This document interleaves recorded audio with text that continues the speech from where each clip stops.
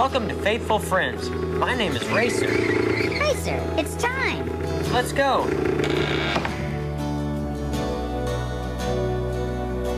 For many of us, one of our greatest pleasures is the daily joy we get from our faithful friends. It's our responsibility to care for them and better educate ourselves to ensure their lifelong happiness. For 25 years, Doctors Foster and Smith have shared their professional advice to help us return our pets' loyalty and unconditional love. Faithful Friends is about maintaining that special relationship. And you're my faithful friend. I'm getting a new pet. When should I take him to the vet for his first checkup? When a new pet comes into your home, one of the very first things you should do for its care and well-being is schedule a visit to your veterinarian and get their first complete checkup. Hi, I'm Wanda Goldberg, and welcome to Doctors Foster and Smith's Faithful Friends. Doctors Foster and Smith have become our nation's foremost authority on pet care and education. Faithful Friends is the definitive television series offering demonstrations, tips, products, veterinarian and expert advice to the pet parent that ensures the well-being of your faithful friends. There are a lot of challenges and responsibilities that come with pet parenting and bringing a new pet into your home. In this week's show, we'll learn about many of the things you can do to make a new pet's arrival a happy and positive experience for both you and your new faithful friend. The doctors have invited a very special guest to join us today. We'll be right back. But first, let's go to Mrs. Shade's class. Let's go. You walk your dog on a wet, miserable day, and what's the first thing he does when he comes in the door?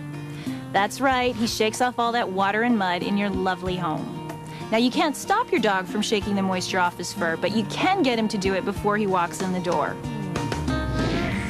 The technique is simple. All you have to do is tell your dog what he's doing as he does it. Now, LD is my volunteer for today, and he's going to get a little bath for a moment. So we're about to have wet dog. And when he comes out, I'm going to tell him what he's doing as he does it.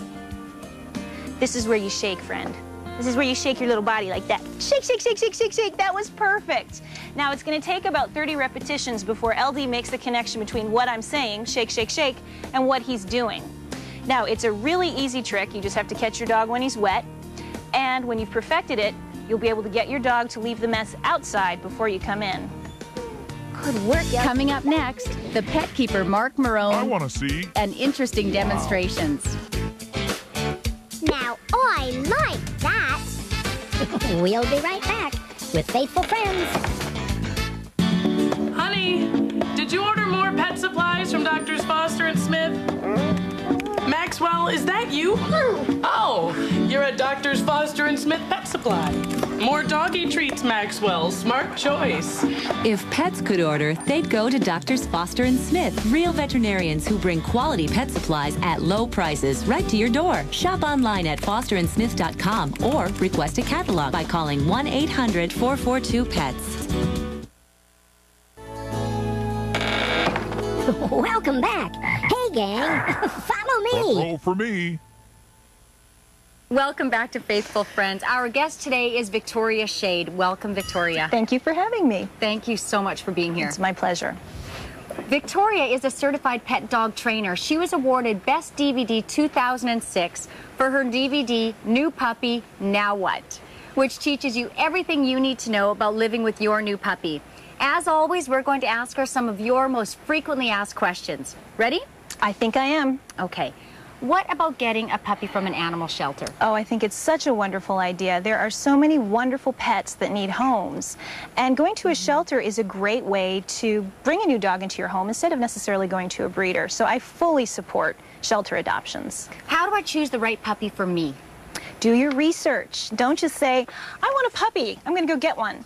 Make sure you know about the breed, that you know something about the exercise requirements, the grooming requirements. And then if you have a family, make sure you talk to your family and make sure they're all on the same page. What is the correct age to spay a pet? Traditionally, it's 6 months, but there are a lot of shelter organizations and rescue groups that are spaying and neutering early with no ill effects. So it just depends on where you get your puppy. And we just can never stress enough how important spaying and neutering pets are. So incredibly important, Yeah. yes. Now, when should you start obedience training your pet? I will start with a puppy as young as 9 weeks old. Now, people used to say traditionally that you couldn't train a puppy until they were 6 months old, but after 6 months have passed, you could have a lot of really bad behaviors to undo. So if you start off on the right paw right away, you'll have a great relationship with your puppy. On the right paw. I like that. Thanks. Now, what about biting? How do you stop a puppy from biting?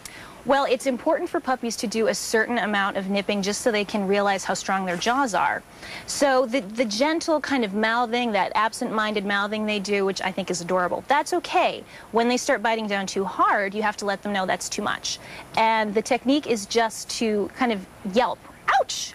And you have to be a good actor to mark it. You can't just go, ouch, you know, really shriek it and then get up and walk away. So like shocking. That. Yes. So you want to startle right. them. Okay. Right, you're marking that behavior, and then getting up and leaving is social isolation, which is the most powerful punisher you can give a puppy, because puppies always want to be close to you, and by getting up and walking away, you're saying, I don't like puppies that bite too hard. Now, what tips do you have for kittens scratching furniture? Kittens are going to scratch. You just have to make sure you direct it to the right outlet. So if you notice that your kitten's starting to maybe scratch the edge of the chair, point him to a scratching post.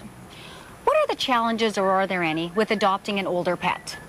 Oh, I love people that do older dog adoptions. I just worked with someone who has a 10-year-old dog. It's a new dog to her, a husky, and just a wonderful relationship.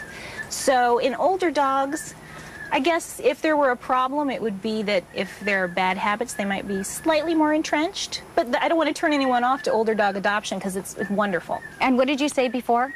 You can teach an old dog new tricks. Yes, you can teach an old dog new tricks. Exactly. So it just may take a little bit longer. A little bit. Now, how do I successfully bring a new pet into my home? Make sure everyone is on the same page. You don't want to go out on a whim and just bring home a dog, because it really changes your life. So we want the whole family to understand what their responsibilities are going to be.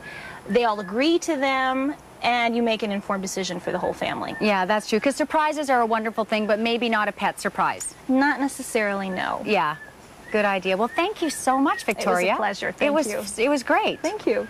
While Victoria and I prepare a demonstration, take a look at this week's road trip.